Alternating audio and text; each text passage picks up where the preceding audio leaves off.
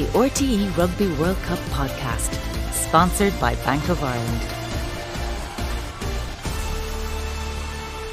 Hello and welcome along to the RTÉ Rugby World Cup podcast, our second World Cup final preview of the week here. On Tuesday, we spoke to Mike McCarthy and BJ Botha, which obviously had a naturally big focus on the Springboks. Today, Bernard Jackman with us as usual, and also our old friend James Parsons. James, we were going to invite you back on last week for a bit of a gloat after the quarter-final, but it was all just a little bit too raw for us at the time. We said we might have to give it another week or so, but look, you're in the final, so we said we'd have to get you on now.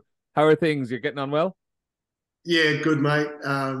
What a quarter-final, just briefly. You know, like there's a country that is extremely proud, but I think that's testament to where this Irish team is. Yeah, they've missed out, but, you know, they are still ranked really highly in the world. And it shows the growth of Ireland rugby, the respect that was shown by not only the All Blacks, but pretty much every team they came up against. Yeah, it was a brilliant game, in fairness, when we look back at it. We will move on quickly, though, because the excitement for the final, I think even in the last 10 or 15 minutes, has just been driven up a few notches. Just before we came on to record this morning, Springboks team dropped. New Zealand won't be naming until a good bit later on in the evening, but South Africa named what they say is their most experienced ever lineup. And Rassie Erasmus and Jacques Nienaber were going absolutely all out here. 2 changes to the starting 15. Faf de Klerk and Handré Pollard come in. Manny Libbok and Cobus Reinach dropped entirely from the 23 because they've gone for a 7-1 split on the bench again. Trevor Nyakanya comes in for Vincent Koch as the replacement tight head. Jean Klein and Jasper Wiese also drafted in there. Bernard, talk about going for it in a final. 7-1 split, and not only that, but leaving out the halfback combination that you had starting throughout the quarter and semi-final. To be honest, I actually didn't see this coming. Obviously, leading into the Ireland game, there was all kinds of talk about potentially a 7-1, but I thought that experiment was dead. I actually didn't think it didn't work in terms of Ireland. They obviously finished very strong, and there was no early back injuries to exploit it, but they didn't get the result, and I thought that was just an experiment that they'd done with. So to make this call, if it happens, I'll be shocked if there's not a late calf strain before the warm up. But I just think it's too big a gamble. When there's no need to gamble, you're already getting massive impact from your 6-2 split, and it's been a big part of the box, beating France in particular, and I think beating England. So I don't know why he would go to this. It's fascinating. It's all everyone's going to be talking about today for the All Black coaches now. You know, it gives them a different dilemma to try and problem solve for. But wow, it's a risk. I'm not surprised to see Faf de Klerk and Handré Pollard start, but I thought Reinach and Libbok, or one of them would have been on the bench anyway. So yeah, and Jasper Wiese, while I rate him, has been kind of out of favour, and also Vincent Koch did brilliantly, you know, with Ox Nisha off the bench last weekend. So it's just Jean Klein back in. Quagga has been brilliant off the bench. Dion Foury's been very good off the bench. But yeah, I just don't know why you would gamble. I know it looks good. It's a bit of a flex, but I think there's an inherent risk against the All Blacks. And this may be, if it happens 7-1, if it goes 7-1, it may be the rock they perish on. If, out of curiosity, quickly, if there was to be a little late change in the warm-up before the match, would it be Reinach or Pollard, or Reinach or Libbok coming in? I think it'd be Reinach because he can play wing and they have goal kickers. Yeah, I think Libbok's. I think Libbok's confidence is probably shot, you know. But I think they could do another back on that bench. James, like to sum up how recently the team was named, like you actually hadn't realized before you logged on to the call. We just told you off air before we hit record, and your reaction, I have to say, was something else as well. It's just a kind of I've said it previously on the podcast I do here in New Zealand. Like you gotta love him. Like he's a unique man, and he just lives his life. And I suppose the Springboks side just do everything their way, and they don't really care what anyone else says or thinks. I have to agree. I think the moment you assume that this is what Rassie's going to do, is the moment that he'll pull another trick out of his hat. So I think we've seen, a lot of innovation. If it wasn't lights, if it wasn't coaches calling HIAs, I don't think this story's all said and done just yet, but it'll definitely make the All Blacks think. But I don't think they'll be too surprised, like 6-1, 6-2, 7-1. The risk is probably with South Africa. We've got another code over here, rugby league. Obviously, it's big in the UK as well, but there's a thing called state of origin, and the New South Wales Blues always struggle against the Maroons. So the New South Wales Blues took a big gamble on their bench and didn't have, I suppose, cover in and around their big forwards. They took some halves and so forth and didn't sort of look after the outsides. And in the end, it cost them the game, because they got an injury straight in the position they needed their usual sub in. So that's the only risk, if anyone goes down, who can actually play in the backs. I know, Quagga's got his sevens history and maybe he's suited, but if one of your, I suppose your 9 or 10 go down, or 2 in that position, you will be really caught short, I believe, especially if conditions are wet. You're going to need a good tactical kicker. It's going to be a big part of it. That's why I think the Pollard de Klerk is perfect. Like, that's what I would have gone with personally, just because the conditions are going to be wet. But man, if they get an injury early out back, it'll make for a long day.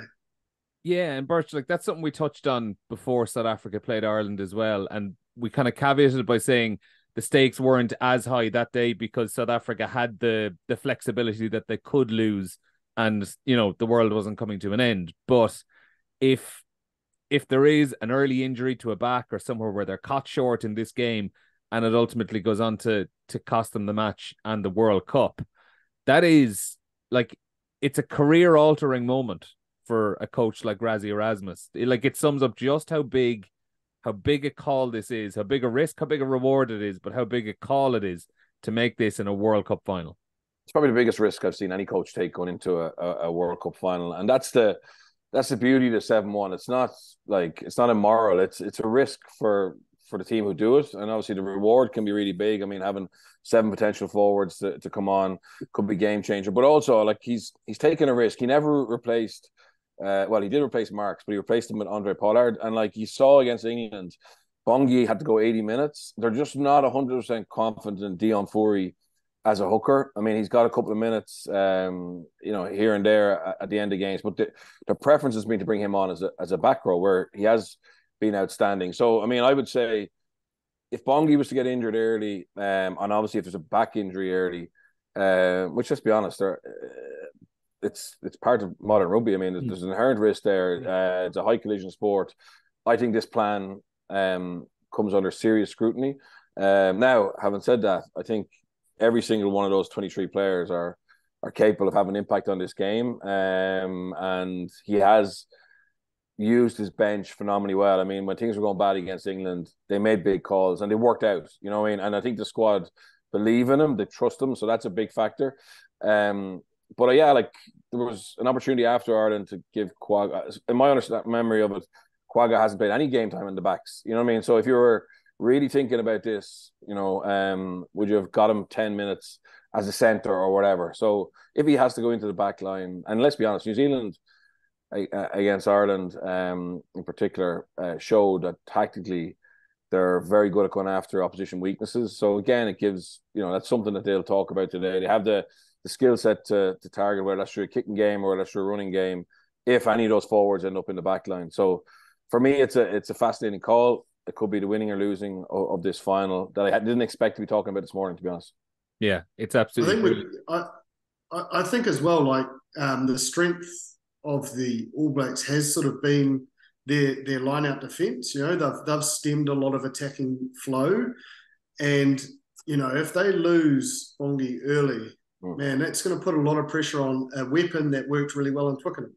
That was the maul. I don't believe it. I don't even believe the 7-1 actually won that game. They dismantled them physically through the lack of discipline and the opportunities the All Blacks gave them in that first half. Eventually, they ran out of steam. That game was over before the benches were emptied. Exactly. So I don't. I just think I don't know if they'll. I just think it must end up a 6-2 because, and if it doesn't, credit to them. And if they win, man, it is so ballsy. But what the All Blacks have to be careful of, if there is an injury, we've got to be really astute with our tactical kicking. We don't want to, we probably haven't faced the wet conditions. So our discipline has to come not only obviously defensively around penalties, but our discipline not to overplay, especially if there's a quagga or something out wide. And, it's about manipulating and drawing him out of that defensive line rather than trying to go at him. So I think it's a big day for our kicking game, especially if it's wet off the back of the England game. They should have seen the pressure that a South African back three were under. But I have to say, uncharacteristically, previously they've been pretty efficient in the air, and same with Mark Telea. Both back threes, in particular, Mark will get tested early from Hondre Pollard with a few up and unders just from the semi-final form. But the key is, I think, for the All Blacks, looking at this, like I'm enjoying it as a fan and talking about it, but it's actually just parking it to one side and focusing on what the All Blacks can control and believe in the game plan they've gone in and just see this as the white noise that it most probably will be. Yeah, Birch, James mentioned Mark Telea there and the high ball. And in the quarterfinal between South Africa and France, we saw South Africa score 2 tries from launching kicks over onto France's left wing, and they dealt with them poorly, and they got the nice ricochet and ran in a couple of scores. If you were the South African coaches and you saw Mark Telea second guess himself under a couple of high balls in the first half of that game on Friday night against Argentina, you'd be absolutely licking your lips, I'd say. Yeah, look, they'll go after that, but they would have went after that anyway. They backed themselves, and I thought tactically against France, it was really smart. I mean, they ran the ball back when most teams kick it back.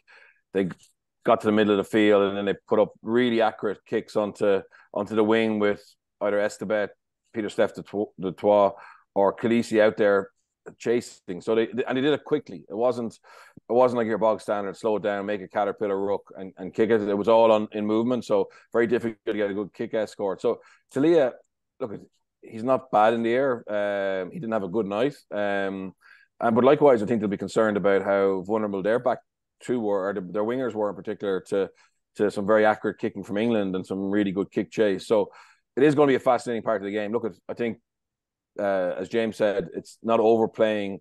And South Africa, New Zealand don't want to become too conservative because that would play into South Africa's hands, but also they can't become too loose either. Because under pressure, that South African defence, particularly the jackal threats they have, will isolate ball carriers. And it's a little bit different. I think New Zealand's defence has looked really good against Ireland and Argentina because both teams really struggled to get significant All Blacks off their feet at the breakdown. So New Zealand were able to make 2-man hits, but get out of there and tend to have 14 players on their feet. Whereas you just imagine with that South African power and the ferocity of the cleaners coming in, and you look at how South Africa play, they generally get bodies off feet, which can create space. It's going to be a fascinating battle. The only thing I'm just thinking now about at 7-1, because it caught me on the hop, because we only heard about it as well, Neil, before we came on, are they using feedback from the forwards in particular that their energy is a little bit dipping? You know what I mean? So they've had massive games against France, massive games against England in consecutive weeks, a day less recovery. And like you even saw Estebet being taken off, and he wasn't playing well, you know. Yeah, so 45 minutes or so. Yeah.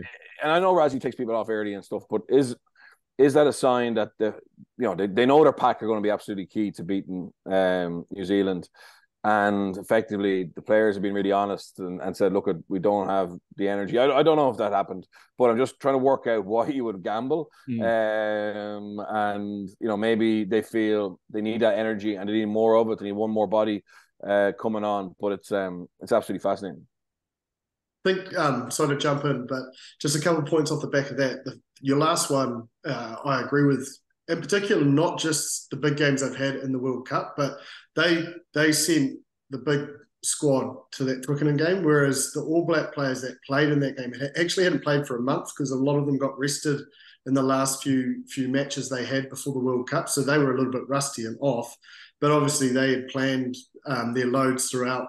But I think also what I'm interested in is both back three struggled, and it's easy to focus on, say, a Mark Telea or Cheslin Colby or the Pernod, the French, but it's actually the work of your midfields and your loose forwards and sometimes your hooker to bust a gut back and create that little pocket. You can't change your line, but you can turn and sprint and make sure that you're attacking, the person that attacks the air has that space. And England did that really well. Like, they almost overdid it, to be honest. There was about 8 or 9 guys coming in to that pocket, which potentially is risky. If the ref, doesn't like or feels like you're changing your line, it is risky. But it's actually on those guys, especially in wet conditions, to do the work off the ball.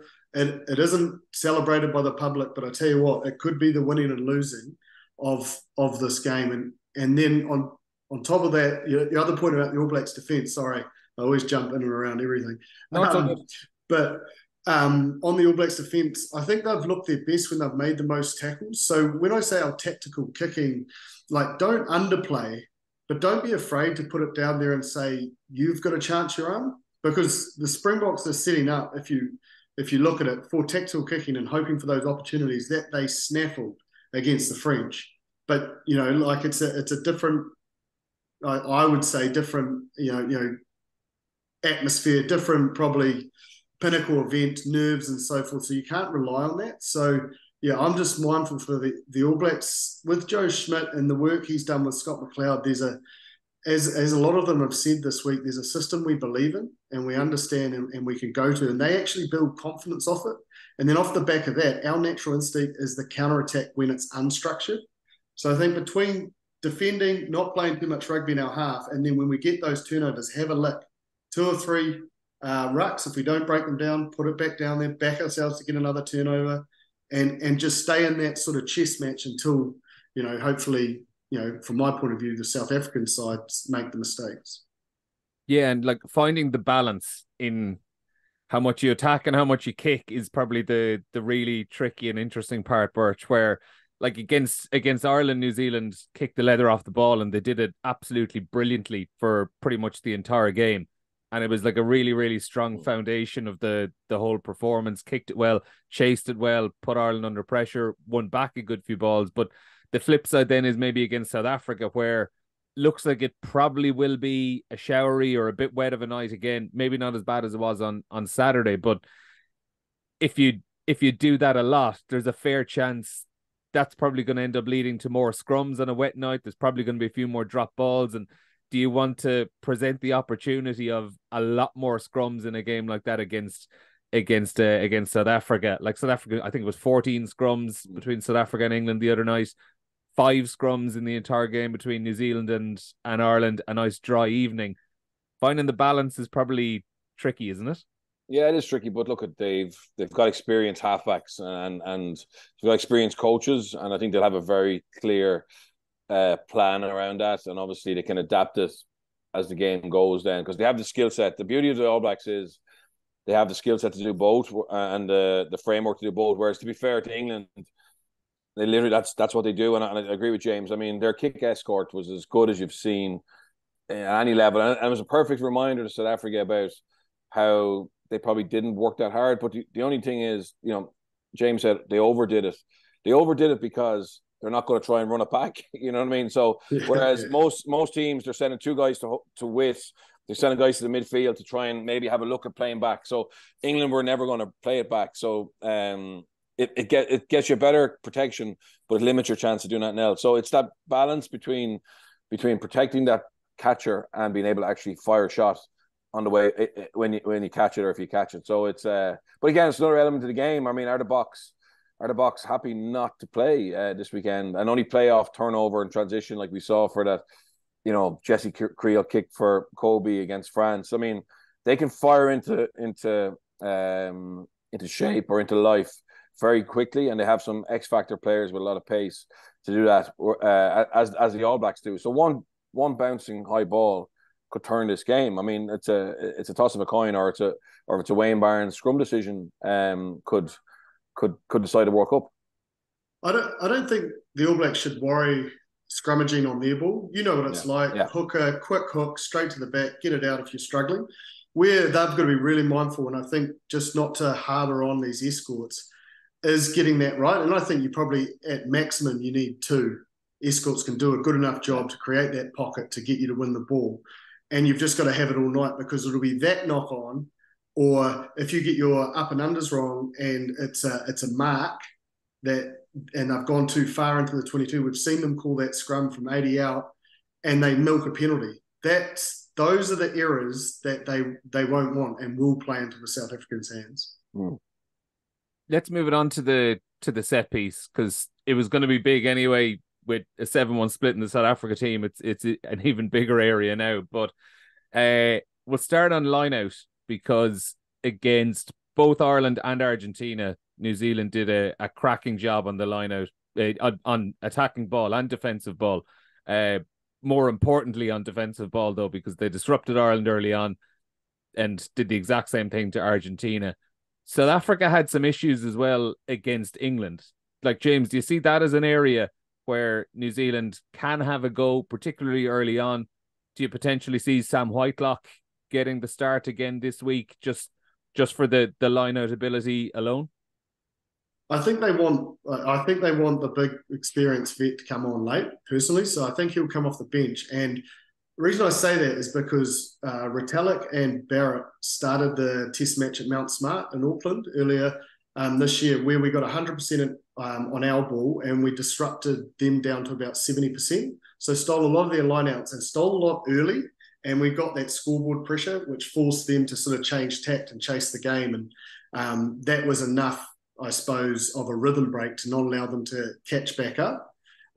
So that I believe should be an area. Normally, I would say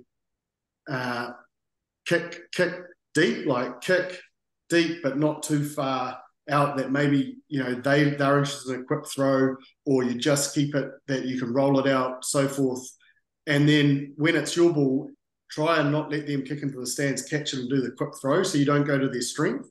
But I'm not sure if it is their strength at the moment. And the All Blacks have got to have that confidence from Mount Smart. That was the most clinical 40 minutes of a big test match I've seen from the All Blacks prior to that quarterfinal. It was physical. Shannon Frizell was straight up the guts. We were dominating at set piece. Yes, we fell off a cliff energy-wise towards the end of the game, but the damage was done. And that's all you need. You've got to win by 1 point this weekend. It doesn't matter. No one will care how you win. They just want to win. So absolutely, I feel that's a weapon. And I feel attacking scrum could be a weapon. Someone like Ardie Savea with a quick hook, with a pack that is looking to scrum through you, with his speed and power, it may actually help you, because they'll put their heads up and take their shoulder off, which isn't in their DNA, so they probably won't. But it does give that advantage to get into that channel one with an Aaron Smith quick ball to a Geordie Barrett or Rieko Ioane. We've seen flat to the line, draws that defence in, and then that one out the back to a Richie Moanga with Will Jordan sort of coming around his shoulder. That can be a real weapon, that set piece scrum time, if we can get that quick hook and go right in wet conditions. Birch, how easily do you see them being able to get that quick ball, particularly later on in the game when you've got someone like Oxenche coming on? I know you were absolutely blown away with what he did in the final, half an hour against England on Saturday. Look, it's his ability to generate power from a poor body position, which is scary. I don't know if I've seen a loose head as instructive in a while. England, in fairness, they changed their selection policy to pick the two best scrummagers to start, and I thought Marler and Dan Cole did a phenomenal job of locking it out, but just that extra power. Vincent Koch did a great job on Ellis Genge as well, to be fair, and it allowed Niche go to town on Kyle Sinclair, and it became very disruptive. And Jamie George went 80 as well, and he's the best scrummage hooker in England, and they just couldn't. Once they showed a weakness there, both to Ben O'Keefe and to the South African forwards, England were screwed. And I don't know. I mean, I'd love to know James's opinion on the replacement props for New Zealand in terms of their scrummaging power, because I think this game will go into the last quarter, and the All Blacks have now got a little bit of a taste for blood, against France, obviously taking that mark, bringing that pack all the way down, then winning the penalty, and obviously against England, it was a marked. Remarkable performance. I mean, do you think the New Zealand 8 last quarter can hold on a South African ball? Can they hold that Springbok back? Definitely. Like, Newell is a proven power tight head. Like he definitely is. Williams is very proven at Super Rugby level, but getting better and better each time he gets on at that Test match level. I thought it was probably his best performance scrum time last week against Argentina. This is a different beast. So do you look at an Ofatonga Fasi who is a strong man and has that ability and strength and power and size to lock out that loose head? I don't think they will. I think they'll probably stick with Williams, but it'll be a true test and they're young. I suppose the only thing about youth is there's no baggage. Yeah. Like there's nothing to hold them back, and they've got some confidence off last week. But I think you'll see the coaches try to wring a little bit more out of the group and Lomax and probably Taylor for that point and bring all three on with a Coles in the middle. But as we know, the back five is so important as well. Yeah. The grunt that you get from the back five will determine how well you go. So it's going to be a big job. And I was just thinking as you were talking, man, there's an opportunity for the Springboks early. Everyone assumes on their ball they're going to go for it and try and milk a penalty, try to set a standard with Wayne Barnes. But you know what it's like when you're struggling at scrum time. It's like, well, I certainly did as a hooker because I'm the one that's getting folded. You turn to your loosies and say, don't you dare come off. You stay on for as long as possible. Tighten your backs in. If they kick it or get a long pass, let's just back up fitness and we'll get there. And we're better off losing 15 metres versus getting a penalty and potential yellow card because the refs had enough. But if they're so fixated on staying on, there's actually an opportunity for the Springboks to just go themselves and change the picture on the All Blacks, which would create a lot of thinking early, I believe. James, I totally agree with you, but I think there's a lesser chance of that than Razzie going 8-0, honestly, because that would it's such a mantra for them and it's such a part of their psychology that they would rather stay there all day and than actually play off that. But you're right, it should create an opportunity. Yeah, and I must agree. If I was that dominant, I wouldn't be saying. I'm saying I'm not quick hooking. I'm going to look to go over the top here. Exactly. The next part on set piece, so we've kind of gone, disrupting the line out scrum and then moving it on to the maul. And in that game in Twickenham in August, it was in the start of the game when New Zealand lost it pretty much in those first 20 minutes. 8-0 penalty count after 16, 17 minutes plus 2 yellow cards. 2 yellow cards. Yeah, and 3 or 4 of those penalties at least were for taking out lifters in the lineout. And going back to England and South Africa on Saturday, England did a great job stopping the South Africa maul because they got away with probably stopping or taking out a couple of those lifters just a fraction of a second too early, but quick enough that it was going to be able to stop them all. New Zealand have to find that balance between getting those South Africa players just as they're hitting the ground off the line out and not being obvious enough that Wayne Barnes is going to start picking it off. Yeah, I think where they've got to get the balance right is when they stay down and when they go up. When they've struggled is when they've gone up and they can't get down fast enough and get the weight. And almost because the ball's gone over, look at me, I'm like, for people that can't see this, I'm actually a line out, but you sort of go over, the ball goes over, and then they try to hit that angle there, and they've almost shorn them round the corner. And there's, poor old Cody Taylor got yellow carded against Ireland because he had no choice. Like, it was going over. Maybe it is better to just let them go over if that happens because, you're not going to be able to deal with the yellow card if that's the sort of Twickenham effect that we've seen. So if they go up, they've got to get it. I think otherwise you're just better off staying down. Yeah, just on that. So the penalty try, they went up and just missed it, and Ireland scored easily.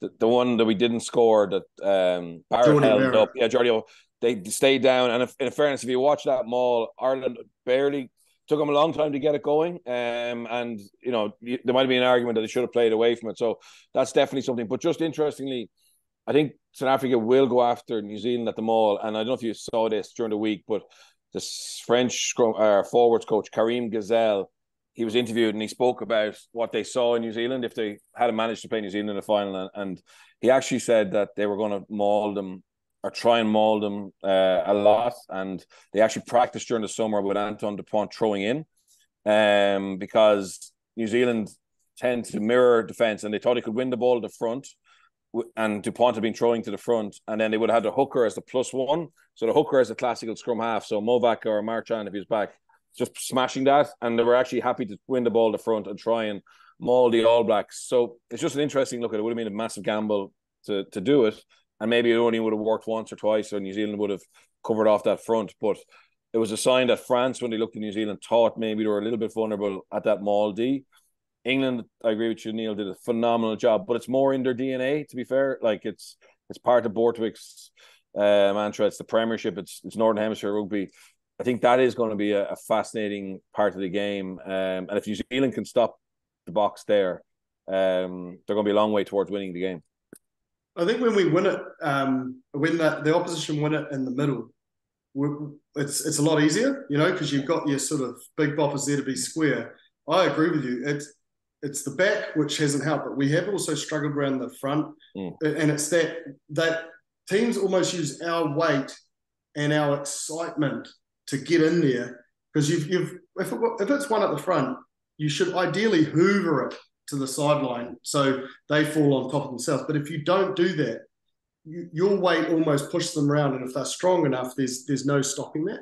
Yeah, that's exactly, James. Sorry, that's exactly what they planned. So they planned by having the hooker hit it quickly to win the race, to get past that New Zealand, and effectively they nearly spin you forward and get you going.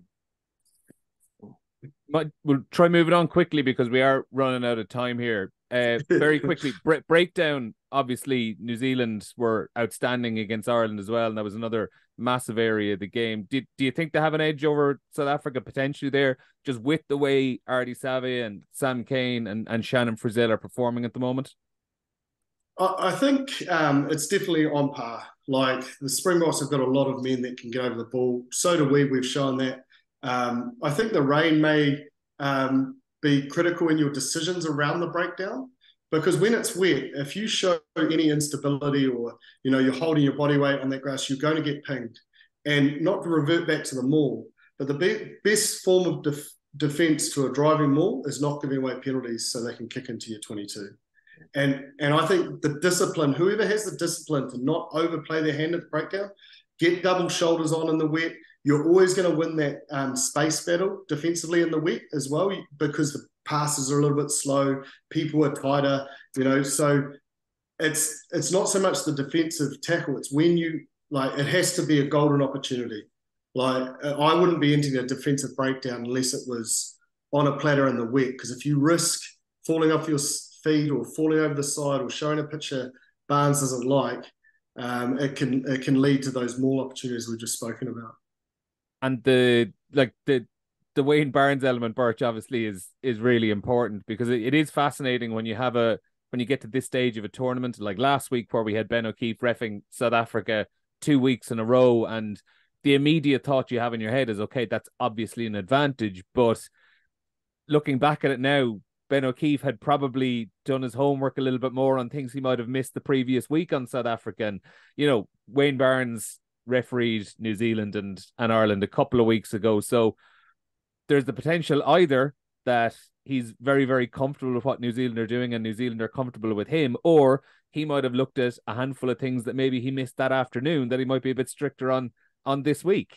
Yeah, and I rang a few coaches who've had Wayne Barnes in this World Cup this week, just to see, because I was fascinated to see does he give people clues in the dressing room. I mean, what he's really hot on and what he's looked at, and apparently he's all praise for everybody. Everyone, you're all great. You're all so easy to referee, and then you go out and he's obviously very hard in one area.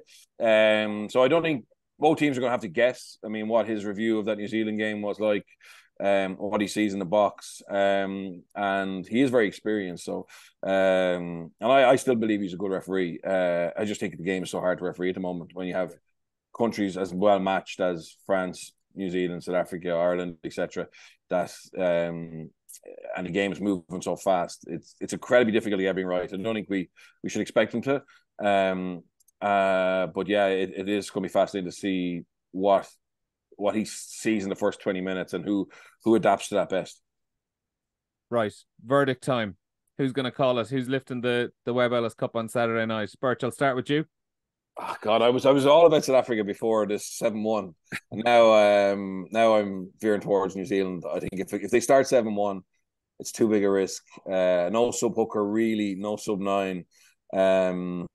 It's for me, it's that decision has tipped it towards New Zealand. And James? Yeah, look, I'm on the All Black train. I have been, even when there were doubters after the Irish series and so forth. We've got the quality players. It's just stepping up the big moment, and I think Richie Mo'unga will be critical. And I've never seen, actually, I don't really want to say this now, I'll touch wood, but I've never seen him in a finals performance, and I know just at Super Rugby, he lifts. He fronts and he lifts. So expect a big game from Richie and the All Blacks get up in a tight one. Yeah, it's going to be absolutely brilliant. And I was feeling a little bit lukewarm on the whole thing for the last week or so with Ireland gone, but now that I saw that team this morning, I'm just very much back on. It's all excitement. But that's it from this podcast. We'll be back for one more pod next week to put a bow on this whole Rugby World Cup. But before that, obviously, New Zealand against South Africa, 8 o'clock kickoff, Rugby World Cup final on Saturday night, live on RT2 and RTÉ player coverage underway at 7 o'clock. Fellas, thanks a million for joining us, and we'll speak to you again soon. Thanks, man. Thanks, lads. Best of luck. Enjoy the weekend. Bye-bye.